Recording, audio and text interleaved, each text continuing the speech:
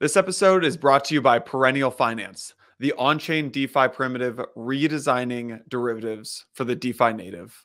You'll hear more about Perennial later in the show. Hey everyone, this episode is brought to you by Aura, the all-in-one application that protects your safety online, powered by AI. Honestly, it is worse to just be a human that exists on the internet from a safety perspective than it ever has been before. I'm constantly getting weird scam phone calls from everyone. I'm sure you guys do too. There are lots of weird phishing attempts that are made to internal employees at Blockworks and on Twitter. So I have to do these posts that, hey, I'll never ask you for money.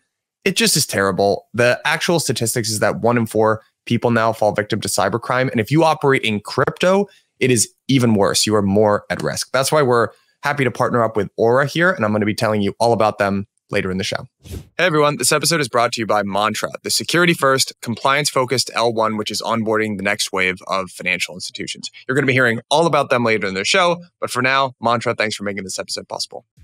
All right, guys, really excited to do this because this is a panel at DAS, but this is also the first live episode of the 1000X podcast. I am very lucky to be crashing this episode with hosts Avi and Jonah. Fellas, could you give a little introduction for yourselves? Yeah, sure. Hey, everybody. I've been recording this 1000X podcast with Jonah for the last half a year, courtesy of Blockworks, putting it all together. For the 6 years before that, I was investing professionally in cryptocurrency and digital assets, first at Wave Financial, then I ran the liquid book over at Block Tower for about 2 years, and then I had the amazing experience of actually being able to start up the crypto division at a traditional fund called Golden Tree, which is a distressed debt asset manager, but made the foray into cryptocurrency, and I worked there for about 2 years helping them start up. And through my journeys, met Jonah, and we decided to start a podcast where we could just talk at each other for 45 minutes to an hour because we were doing that anyway. So now we're here on stage talking to you guys. Yes. It's very hard to get Avi on the phone unless it's a recorded podcast. He's a podcasting type of person. So But if there's alcohol involved, it's easier for him. That's what I hear. A little bit. There might have been 1 or 2 missed podcasts because we were out. For both of us. I'm Jonah. I've been a trader for 18 years. I ran the oil derivatives book at Goldman Sachs. Then I was a partner at Vitol for 7 years. It's the world's largest oil trading company. And then after that, I had the privilege of running trading at Cumberland, which is the cryptocurrency arm of DRW. And that's where I met Avi.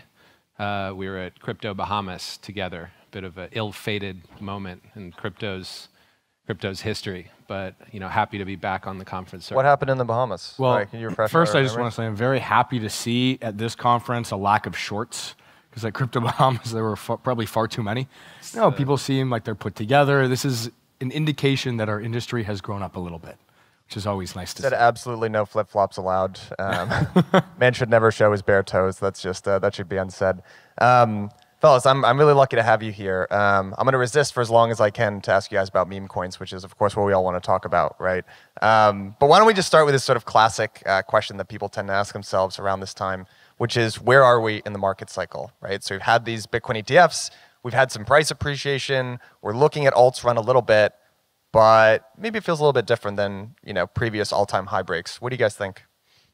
I think that in all markets, not just crypto, you tend to start the bull market when things get volatile. So I could characterize the last year and a half as a bull market, just sort of a steady grind upwards. But I would say that was more of a recovery phase from the extremely painful bear cycle of 2022. I wouldn't really call that the bull market. I would say, in keeping with the title of this panel, how to trade the upcoming bull market, I think we're just getting started. As markets really start to enter price discovery phase, especially to the upside, they get very volatile. I think we're out of the high, sharp, steady grind upwards into a phase where we start to get some savage pullbacks, some bull traps, some bear traps, and the type of price action that you might have seen in maybe the NASDAQ in 1999 or crude oil in 2008 or crypto in 2021, where Avi Felman was trading some of those all-time highs, followed by 70% pullbacks, followed by all-time highs.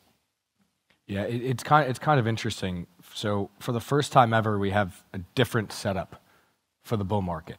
So basically, all previous cycles, what you had is you had a bear market that came that was really solved by the halving, which brought interest back in. And generally what you'd find is that 4 to 6 months after the halving is when Bitcoin managed to reach previous all-time highs. This time is different. This time we actually got to the previous all-time highs and surpassed them after the halving, or before the halving. And what that tells me is that this time is a bit different.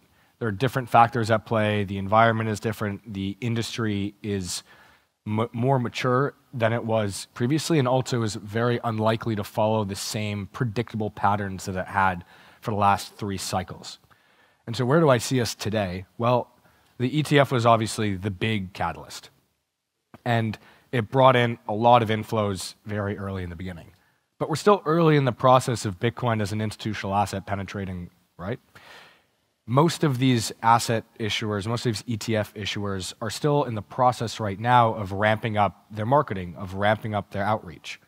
I'd say if I were to guess, they're about 20% deployed. So we still have 80% to go.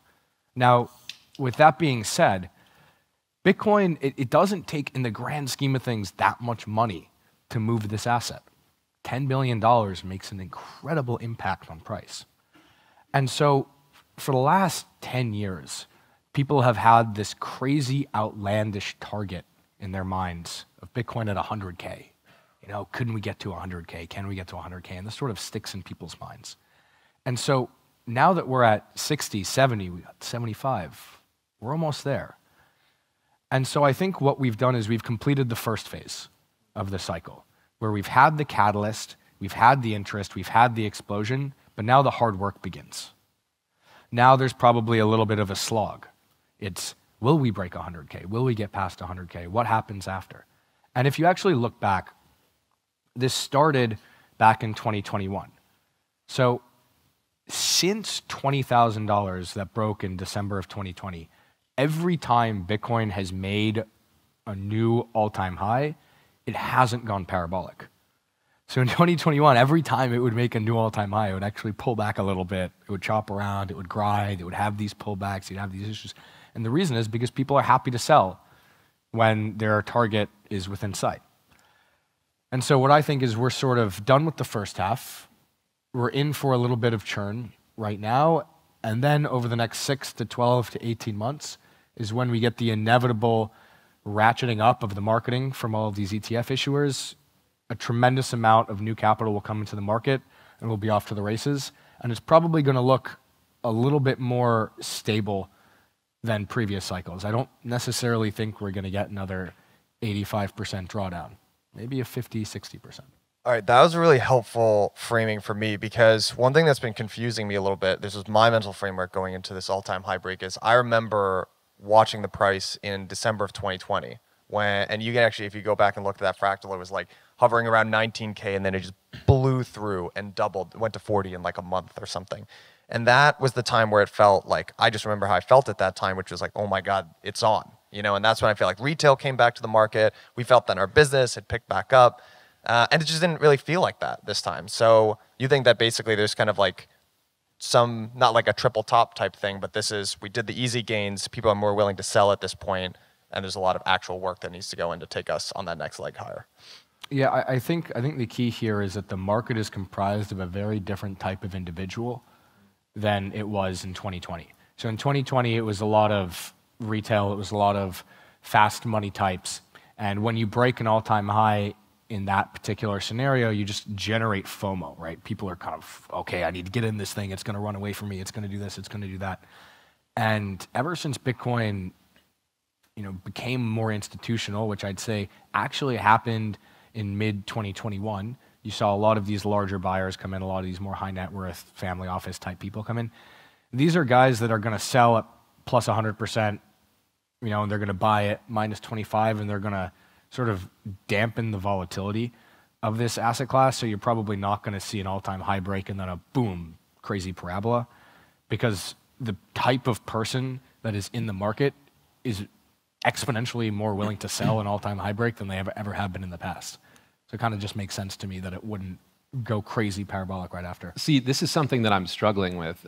What you can't see behind the ETF flows is who's buying. You don't know whether it's hedge funds, massive retirement systems reallocating a piece of their portfolio. You don't know whether it's commodity, issuers or producers, sovereign governments. It's confusing, right? With crypto, you can kind of track, this is a whale wallet that has been in for a long time. It's been here since the beginning. Everything on chain is a bit more, well, at least you can follow the breadcrumb trail to some sort of truth about who's buying and who's selling. And you could see right now, whether it's the Grayscale Trust or just long-term holders selling Bitcoin to effectively BlackRock, IBIT. That's what's going on right now. What I can't figure out is who's behind all this ETF buying. Is it little retail people buying $10 worth of crypto and then they're going to sell it out 3% higher and chop around? Or are these new whales, new family offices, new major institutions and corporations? I'm struggling with that, and so I'm watching price action very closely right now. My hypothesis is that it's a new long-term holder base. It's either long-term holders who are in GBTC because it was effectively discounted Bitcoin, rotating into something with lower fees to hold on for the next $100,000 of price action. Your mom, your dentist, people just stowing it away in an IRA or a 401k or some retirement account. That's my thesis. I think these are long-term holders. What's scary to me is the idea, as a long-term holder myself, what's scary is the idea that these are weak hands, that this is fast money, right? If we see 3, 5, 10, 20 days of consecutive outflows at 10%, below the new all-time highs that we hit recently, I think we're going to be in for some of that insane bull market volatility that's going to shake a lot of people out of this in kind of an unfortunate, worst possible time kind of way. So I'm doing my best to hang on.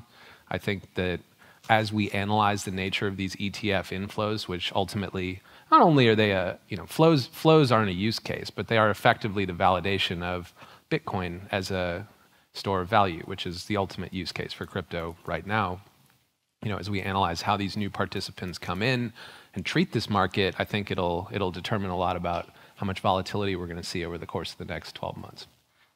Actually, I'm curious of this audience.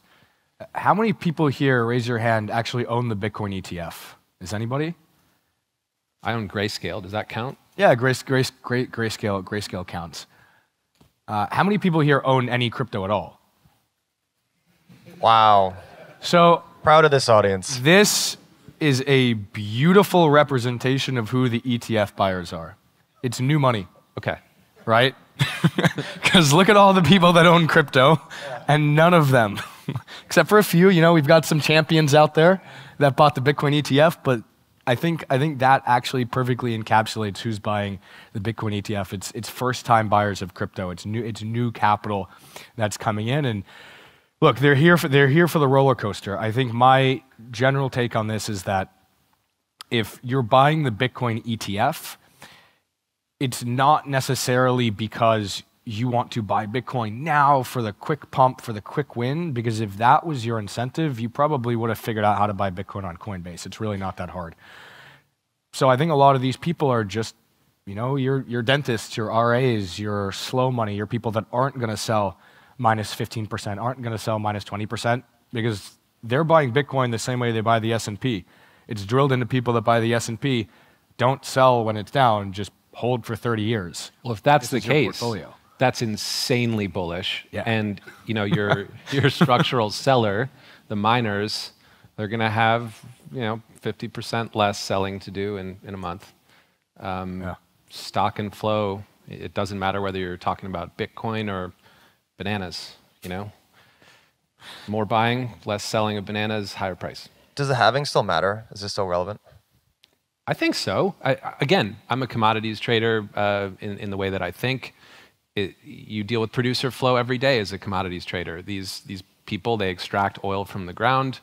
They sell oil derivatives, pushes the price of oil lower.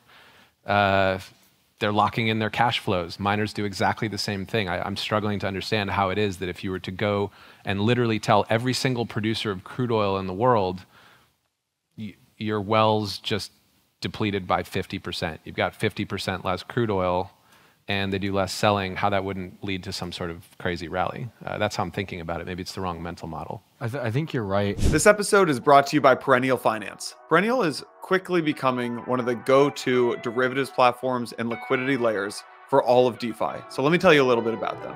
There are kind of three things you need, right, when you're thinking about a place and a platform to trade on. First one, great trade execution. Second one, low fees. And third, of course, an on-chain permissionless platform. And Perennial nails all three of those buckets. With the launch of Perennial V2, they've made all of that possible by introducing a ton of new features, such as faster oracles, which reduce trade execution to seconds, lower fees, competing with major centralized exchanges and minimizing fees for both takers and makers. Fully modular markets, which allow the protocol to support any price feed out there. And fourth, cash settled, right? The trades are cash settled in USD, not in crypto. Perennial allows you, the trader, to gain access to deeper liquidity with only a fraction of the TVL. How it works is that Perennial enables a two-sided market made up of both traders and liquidity providers, right? Traders deposit the assets to get levered exposure, while liquidity providers provide these pools of capital to earn fees for taking the other side of the trader position. Perennial allows you to trade crypto, perps, FX, and coming soon, NFTs and more. Backed by some of the best investors in the industry, Perennial is a must-check-out platform if you're a crypto trader. Go check them out by clicking the link in the description. Give 1000x some credit. Go check out Perennial. You're going to love them. All right. Let's get back to the show. Hey everyone, wanted to give a quick shout out to this episode's sponsor, Copper. Copper is an institutional custodian and provider of prime services within digital assets. Today, what I want to talk to you specifically about is Clearloop. Clearloop is a solution from Copper, which to me solves one of the biggest problems for market makers, high frequency traders, hedge funds within digital assets. You know the exquisite pain of what I call the pre-funding problem. So if you want to take advantage of arbitrages that pop up across different exchanges, or you just have a trading strategy which requires you to be active on multiple different centralized exchanges, you have to pre-fund your account at each one of those exchanges. Now, this is not ideal for a whole bunch of reasons. One, you have to take counterparty risk from those exchanges, which, as we saw this last year, can have major consequences. Two, it's capital inefficient. You have a whole bunch of assets spread out. Most of them are not doing anything most of the time. And three, it's just not great from a workflow standpoint, and it creates administrative overhead. So enter Clearloop. Clearloop is the secure MPC custody solution provided by Copper. The way that it works is you deposit your assets into this MPC solution, which is owned and operated by you. Clearloop syncs up with a whole bunch of your favorite exchanges, and then you can trade securely from Clearloop itself while not taking any counterparty exchange risk with any of these exchanges. And it's a super easy and nice UX. Now, Clearloop is trusted by the likes of Flow Traders, Brevin Howard, Nickel, some of the best in the business. But the coup de grace is, in the extreme edge case that one of these exchanges were to go bankrupt, they have a very clever trust structure which segregates your assets and keeps you completely protected. So click the link at the bottom of this episode, especially if you're a hedge fund or market maker and you want to learn more, or better yet, Dimitri, the CEO, is actually going to be in person on a panel hosted by yours truly at Digital Asset Summit. So DAS London, that's March 18th to the 20th in London. So you should definitely click the link at the bottom of this episode, give your boy some credit, but also, even better, come to DAS London and hear from Dimitri himself. All right, cheers everyone. Hey everyone, this episode is brought to you by Kinto, the safety first layer 2 that is accelerating the transition to the on-chain financial system. Now, I know we're all very excited about tokenization. Larry Fink certainly is. He's on CNBC talking about it all the time. And I know we're all very excited about L2s. Here's the problem though. If we want L2s to onboard the financial system, there's a lot of stuff that we still need, and Kinto is basically rolling out solutions for that. So one, it features user-owned KYC, which is just table stakes for our regulated friends. And if we want the institutional capital to come in, Kinto offers a really good solution for that. They also have native account abstraction that solves some of the largest problems with onboarding in terms of security and user experience today, which is still very confusing. So if we want to bring more folks onto Ethereum, Kinto is the way to do that. And if you believe in this on-chain financial system and you actually want to get more active in Kinto and become a founding member, you should join their launch program, which is Engine. That's ENGN. You can see a link in the show notes. So if you're a part of that, you can do things like participate in Kinto governance, the launch ceremony, you can priority access to product launches on Kinto, you get reduced fees and unique discounts on products launched on Kinto. So overall, if you want to be a part of Kinto and the mission that they have, I would go click the link, join the engine program, and thank me later. And also to preempt a question that a lot of people ask, which is, well, the miner flows, how do the miner flows matter because they're not that large of an aggregate percentage of the volume of Bitcoin? Bitcoin exists, the price of Bitcoin is based on their marginal buyer and marginal seller, and miners basically have to sell to fund their operations. So you know this flow is coming in, and when people know that flows are coming in, that impacts the way that the market trades. And so I think even a marginal amount of reduction in known choreographed flow into the market will change the way the market reacts and will be bullish for the market. So even if it's not a large percentage, it is meaningful. And the second thing is that the halving always brings attention. And crypto, for better or for worse, thrives on attention. That is the key driver of crypto across every asset that you've ever looked at, is just how many people are looking at it at any given time. I mean, Bitcoin is one of those funny assets where it just gets more value as it goes up, because the more people accept it, the more other people are convinced to accept it. That's just the nature of the asset. So as attention is paid to Bitcoin, the fundamentals go up. You made a good point about the marginal buyer. And where does the marginal token exchange hands, right? As these ETFs drink up more and more of the available supply of coin, there's a smaller and smaller subset of tokens available for transfers. So it's possible that the first 10 billion of ETF inflows drove the price up by roughly 30K. The next 10 billion could drive the price up by 60K. There are fewer tokens available for sale. It's just, they're sitting in an ETF instead of in somebody's laptop at the bottom of a landfill this time. Slightly different dynamics. So what do you guys think about this idea? I've heard this a couple of times now. It actually came up on the Bitcoin ETF panel this morning. So you guys, like the traditional way that these cycles tend to play out, Bitcoin tends to move first, strong spotlight rally, rotation to ETH, rotation to alts, and whatever JPEG meme coin du jour, end of cycle. This usually takes about a year and a half. And one theory that's being talked about quite a bit right now is that maybe this cycle is a little bit different because, hey, before you put your Bitcoin on a crypto exchange, then you could very easily transition into ETH, altcoins, whatever. Now this is different because these things are locked up in an ETF. These are being held in Charles Schwab or Fidelity or whatever. And maybe some of that capital is just going to be stickier there. What do you guys think about that? Yeah, I've always wondered about this just because it is a new dynamic. And I think the reality is that even though the new money coming in is unlikely to rotate out of Bitcoin because it's held on the exchange, it's held in the ETF itself and not on the exchanges, you still get a rotation from the crypto native individuals that have already owned Bitcoin, that have already owned these assets, and they're going to rotate. But that's actually what's creating the dynamic right now, which is that you're not seeing movement from things that are fundamental, right? You're not seeing a lot of the older L1s, a lot of the DeFi applications, a lot of the things that people last cycle would have looked at and said, hey, this is a good project. It produces cash flows. It's kind of interesting. Maybe I should buy it. Maybe it'll go up. The reason that happened last cycle is because nobody had any idea what they were doing, right? These are all new people in the crypto world. Now what you have is you actually don't have a tremendous amount of retail. You just have a lot of crypto natives. And so what crypto natives know is that the things that go up the most, and everybody's just trying to maximize their P&L, the things that go up the most in bull markets are meme coins.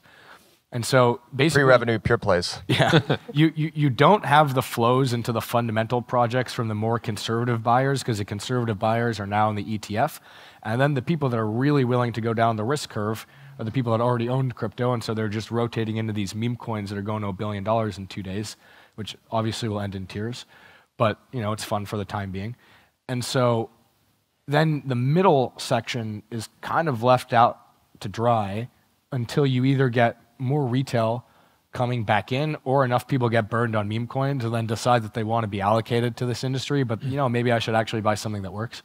I was one of those people who got kind of toasted in the last bull market trying to play the altcoin space on the basis of what I perceived to be fundamental value. Like, oh wow, look at this blockchain. It's got sharding, and that's so much better than where ETH is right now. It's 2 years ahead of ETH, and so let me buy that. And I underperformed ETH by 99% doing, with that mentality, and just immolated P&L until finally I decided I'm going to collapse everything, collapse the whole book into GBTC. Because if there's one thing that I deeply believe in, it's Bitcoin, and this is just deeply discounted Bitcoin, and I can do legal analysis and talk to lawyers and conclude that, in the foreseeable future, this will convert to an ETF and I'll get the discount back and just hold on to this in a way that I don't get stopped out.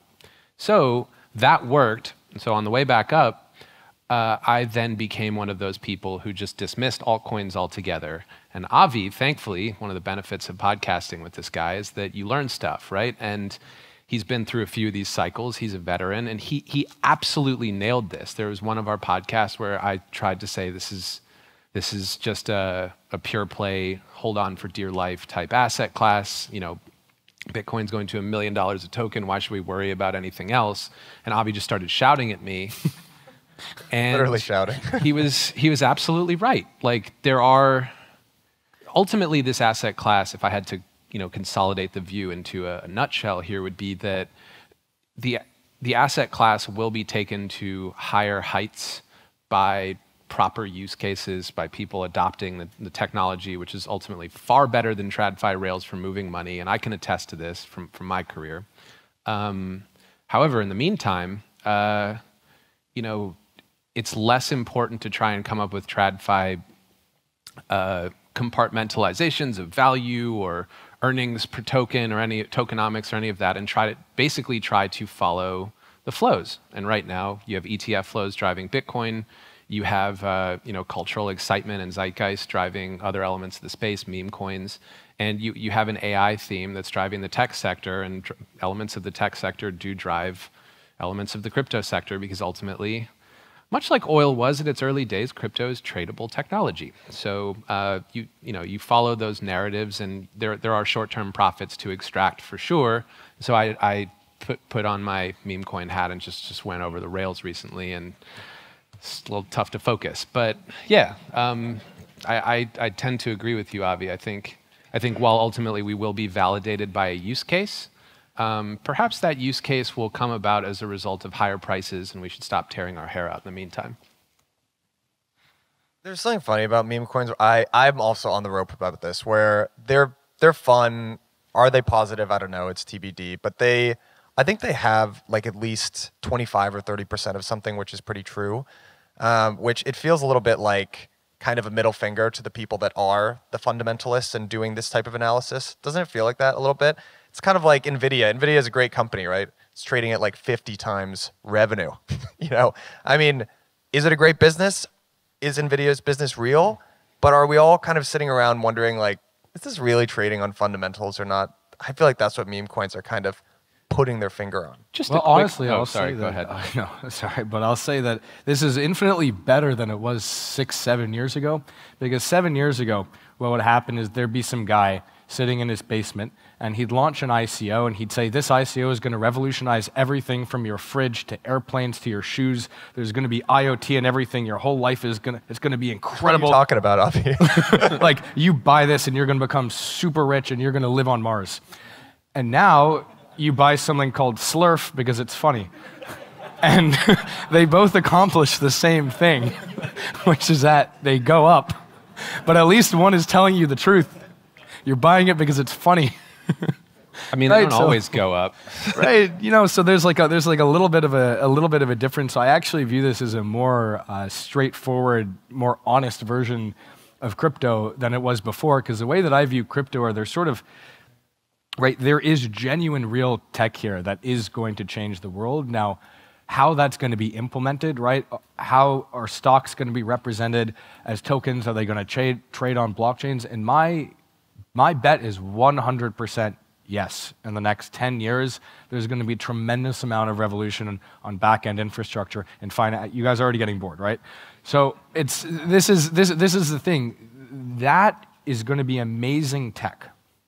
But it's going to be very hard to speculate on that, because what's going to happen is it's going to be built out by these large institutions. They may or may not actually need a token. Your life will be better.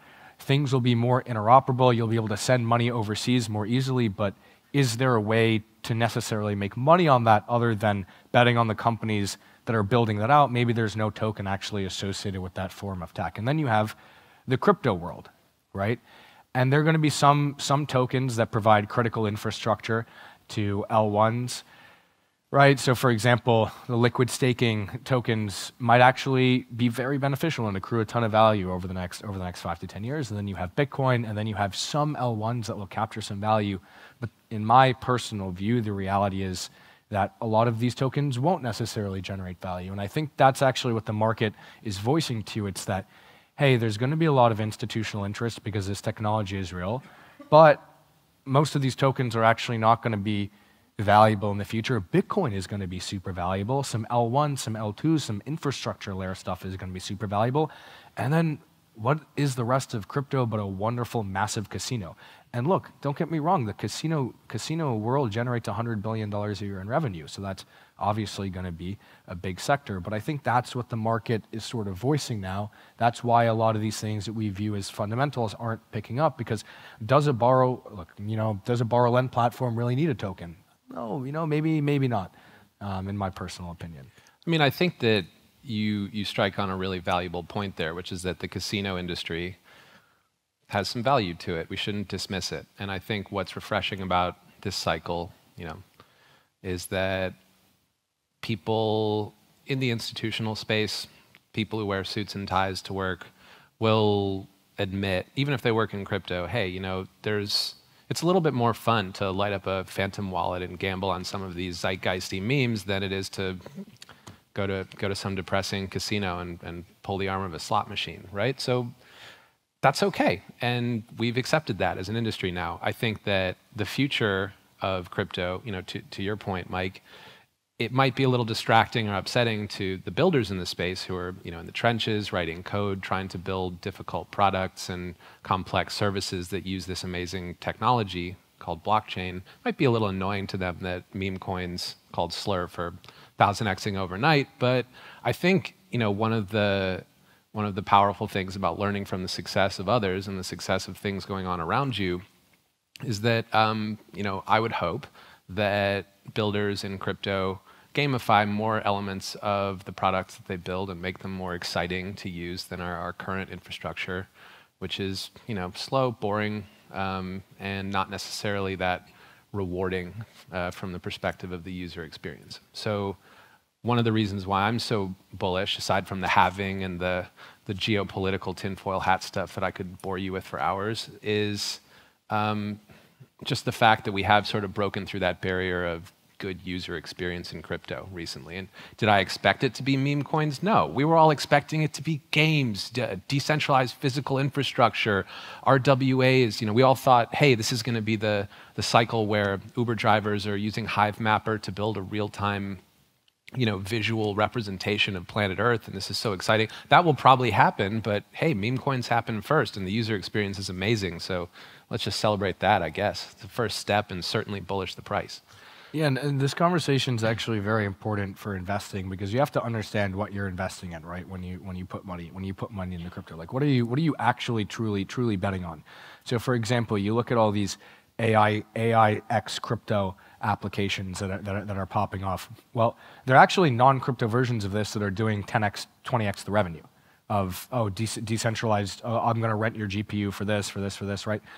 Now, that doesn't necessarily mean that these things won't go up, because if you look at the broad swath of investing in AI, there's actually really no way to invest in AI except for NVIDIA unless you're investing in private companies, which is why a lot of these AI coins are popping off so heavily, because people are desperately searching for a way to bet on what they perceive is going to be the future, which is AI, and I agree with that.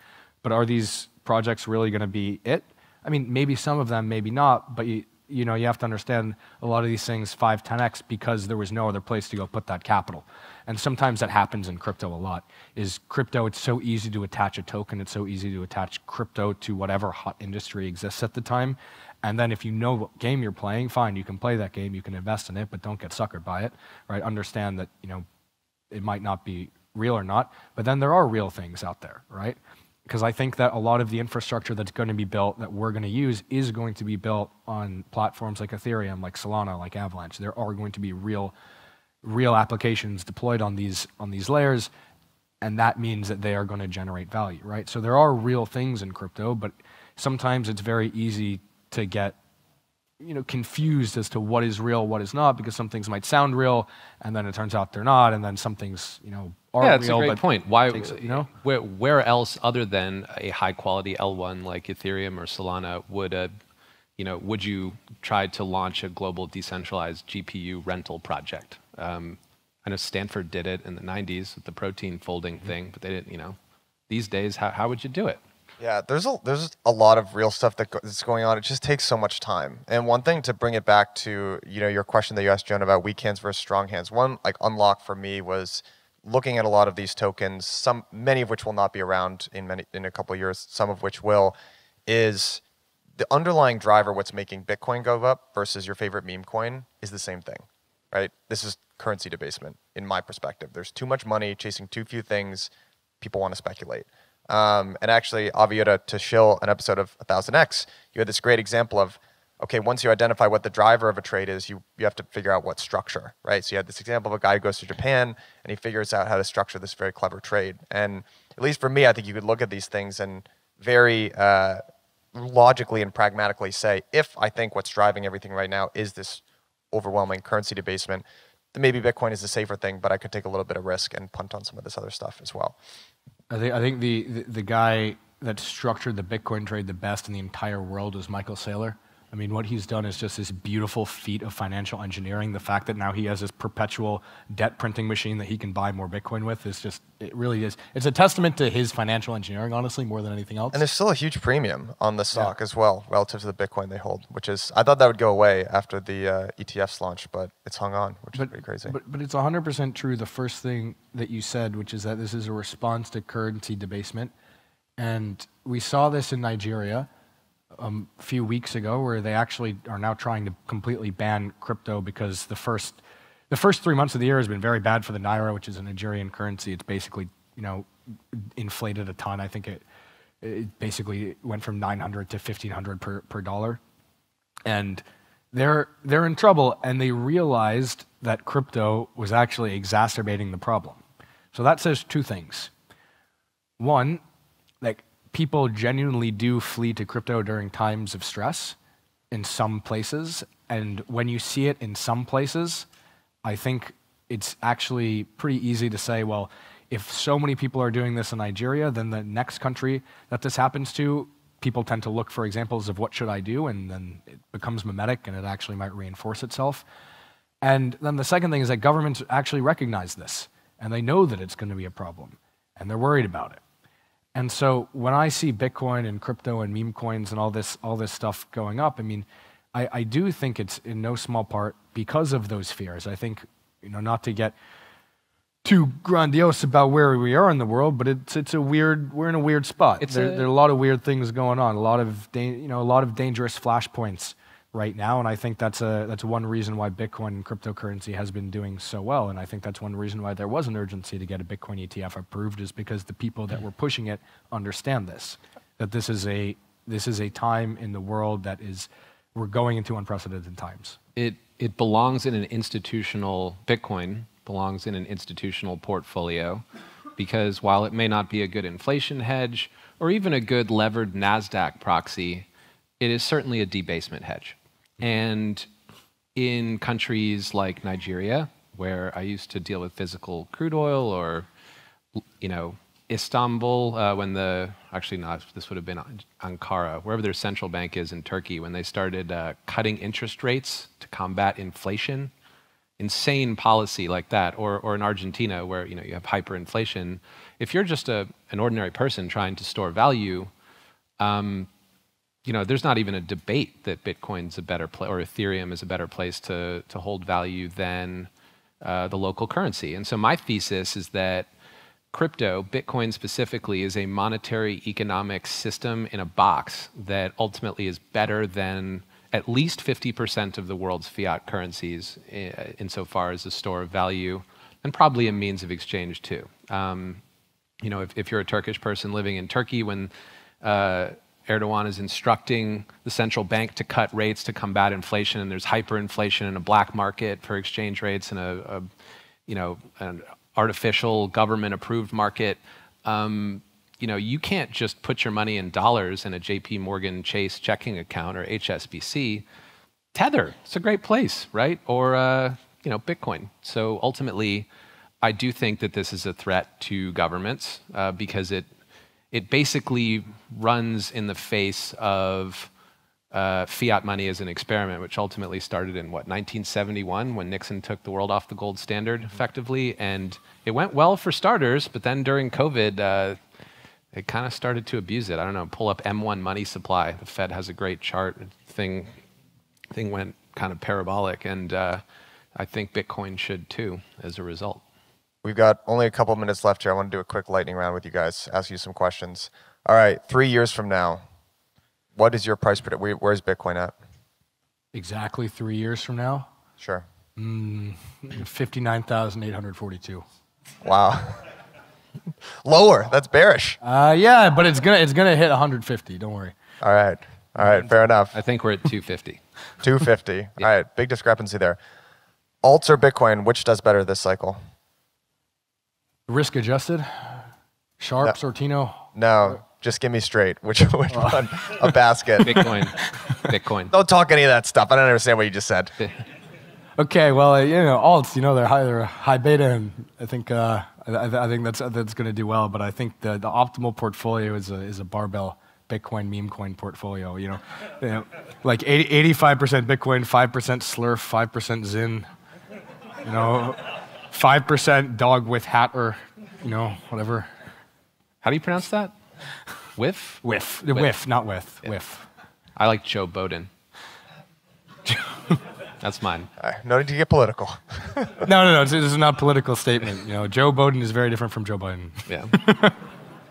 All right, Jonah, what do you think? Alts or Bitcoin this cycle? I'm with Avi. I think you hold Bitcoin. That's where you get steady gains. And I think one thing I've learned from 18 years of professional trading is it's really hard to learn without skin in the game. So I would say smart people want to take some of their gains from Bitcoin and diversify and try to learn and keep their fingers on the pulse of a few different alt markets. Alt L1 trade, is it dead or still alive? No, it's alive and kicking and well, except that it's just all new alt L1s now. Indeed. Because the thesis is new coin good. If new, it's good. If old, it's bad. All right, so we like new alt L1s. Jenna, what do you think? I wrote the alt L1 thesis off for dead, and I just couldn't have been more wrong. Solana has done really well, despite my best predictions. I think some alt L1s will eclipse maybe even Ethereum. Just 5 seconds on this. The user experience of alt L1s has gone through the roof everywhere except for Ethereum. And so I think that is what's actually going to drive it, is that it's just genuinely fun to use Solana. It's a genuinely good experience now. In the long run, Solana or Ethereum? Both of them? Can we say that? Both is, yes, but I'm going to make you pick. I'm pretty bearish on Ethereum, to be completely honest, and this is coming from somebody that doesn't even particularly like Solana. I'm just more bearish on Ethereum than I am bullish on Solana, so I guess Solana. I wish I could call a friend here or poll the audience. I would say I'm bearish on Ethereum too, only because I'm scared. But I would think institutions, if they're going to settle assets somewhere, they're probably going to start on Ethereum rather than Solana. If you're BlackRock trying to put something on chain, so I think there's life in that one, and it'll come through and become visible later in this cycle. All right, in 15 seconds each, you have advice to give to people who are investing in crypto for the first time. What do you think? Keep it simple. Don't get freaked out. Don't invest in anything that you don't know, and don't over-leverage yourself. My advice, having gone through the institutional crypto trading apparatus, I would say that no asset class in history has been better optimized for your personal account. You don't need to work at an institution to generate asymmetric, incredible returns in crypto. The data is practically free. A lot of the providers sponsor this conference. Spin up a few podcasts and spend $100 or $200 a year on data and TradingView, and you're good to go. You don't necessarily need to rely on this bucking bronco of a space for cash flow. You can play with it personally and extract value elsewhere. I will second that just for a second. Some of the smartest most well-rounded and wealthiest people that I know in crypto never worked for an institution, never traded for anyone else. They just figured this out themselves because everything is available for you to learn out there online. And if you're intelligent enough and hardworking enough to go figure it out, you can go figure it out. That's the beauty. There's very, very little barriers to entry for your average individual to come into this if they're, you know, dedicated enough. Yeah, if you're a commodities trader and you want to trade, you know, Asian propane versus U.S. Gulf Coast propane, you can't even get started without, you know, $1 million a year sunk cost for data and exchange access and lines and everything. Meanwhile, crypto, you could start with a very small amount. That, and you can't put a Bitcoin and meme coin barbell on at an institution. That's the real alpha. All right, guys, this is all the time we have. Give them a round of applause.